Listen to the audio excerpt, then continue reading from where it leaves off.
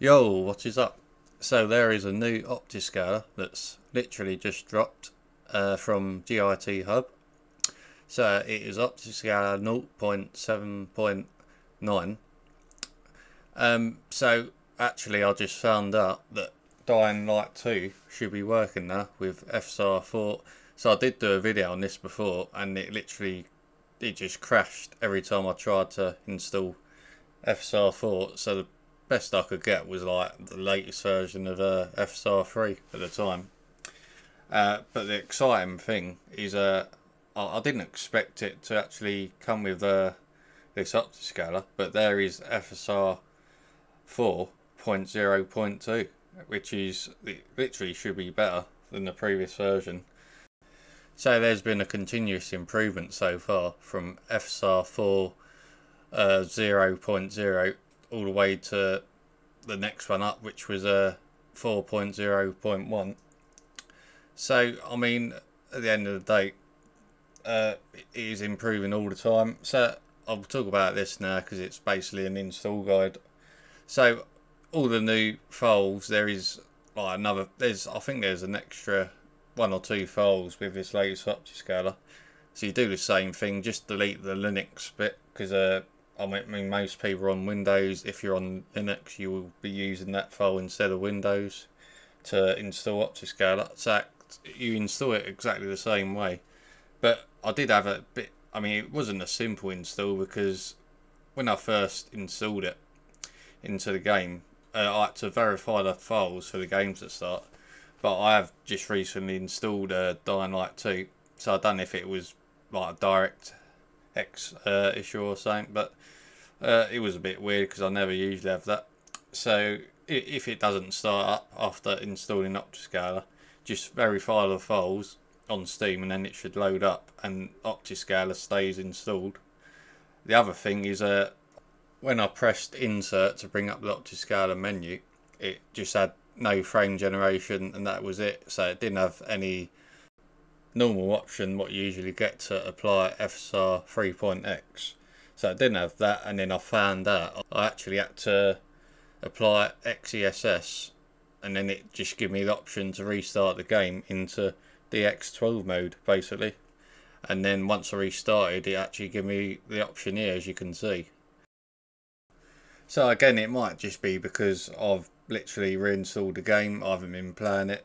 Maybe you've already got it in DX12 mode and it will be fairly simple. So there was a few little annoying things. The other annoying thing is you got to click in the right stick to save it on the pad. So I come out of it and then but it does give you the option. So I just felt that was a bit weird.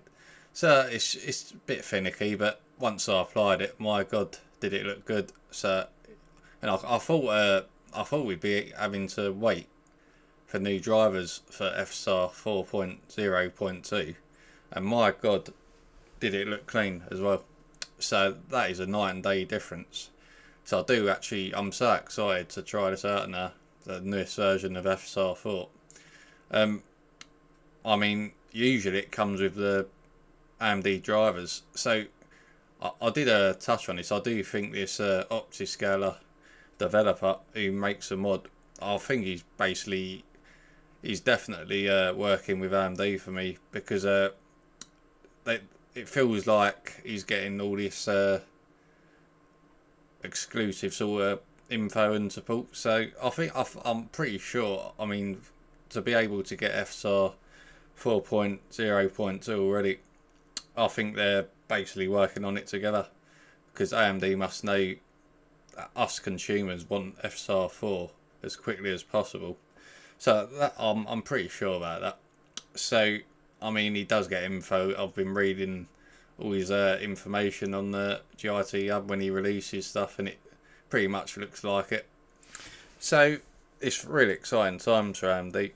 So I mean, FSR Redstone is around the corner, but I am expecting, as I said, I think this is just going to get better and better, much like DLSS does with their updated versions of DLSS 4, etc. and all that. And it should be a lot easier to implement. So what I'm doing here is, I did notice there was no option to use frame generation.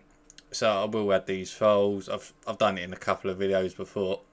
So you will need to go back to that folder where you installed OptiScaler, and you will need to add the Fakenvapi file and the DLSS to FSR frame generation file, and then that will literally activate frame gen for us in the game, so then you can use it. So I'm just going through that now. So it's pretty simple. You just paste the files in. Just keep them files handy for when you want to put frame generation in the game if it doesn't work automatically. So then it just works in the game. The other thing is when you press insert to bring that OptiScaler menu up, I would suggest using the keyboard arrows instead of the mouse, because it's not accurately detecting where you're clicking. So I did, and that was another thing I found annoying with this game. So certain games it can be a bit finicky with it. So you would just use the arrows and enter to confirm stuff, and then save it at the bottom, just slowly using the arrows. So with this frame generation install, you would have to press insert, select the DLSS Nukem frame gen. So I'll show you how to do it in this. Save it, restart, and then it will be ready to go. And yeah, then you can use frame generation in the game. So yeah, I'm just I just think with AMD it's just more exciting at the moment compared to NVIDIA. There's a lot going on. As I say, FSR Redstone is gonna bring a heap of changes, and I really like. I mean, when I first used FSR 4.0.1, I did notice a nice difference in image quality, and it did look pretty stunning when I put it on this game, the latest version of FSR 4.0.2. So I'm expecting that to just improve even further with image quality. I mean, each time AMD have updated it, there's only been 3 versions so far, but they have been decent improvements every time. So I'm just excited, as I said, to see what they've improved on this time. As I've said in my previous videos, aliasing could be a bit slightly off in some games, like in Expedition 33. So I'm going to check that out when I get time. So I just thought I'd get a quick video out tonight, because I know a lot of people wanted this one, because I haven't literally played it for a while, but I do really like the game, and it will be nice to check out FSR 4 on this with frame generation, and just to basically get a good look at the latest version of FSR 4. I mean, I thought the only time that would be released is in by AMD officially through the drivers. So it's quite amazing to be they've managed to get that already. But as I said, I think it's possible that they've unlocked it somehow within their actual Adrenaline drivers. So they must be in it with AMD, I think. But as you can see, it's everything's on there. So then all you got to do is just go into the graphics options and just enable frame generation, really. Put the reflex on as well, because that basically converts the anti-lag, as far as I know. And I was literally getting, because I don't think I've completely maxed it out. I think I've still got to put the ray tracing on, but I was getting a ridiculous boost in frames there. So yeah, that is what you want.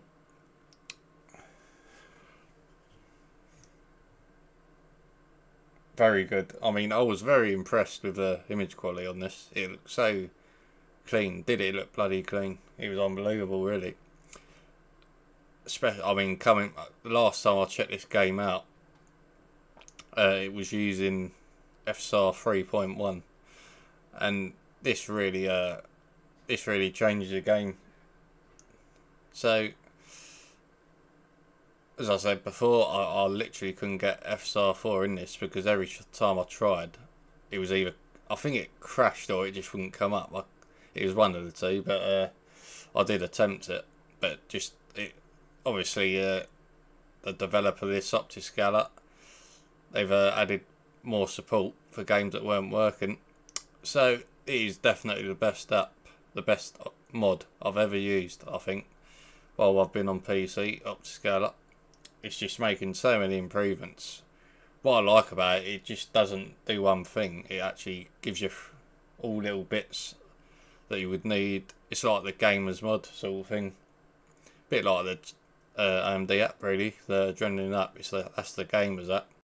But to be honest, Nvidia's app is actually getting better. So it's giving you that smooth motion option there for 4000 series owners. So it's good for everyone, really.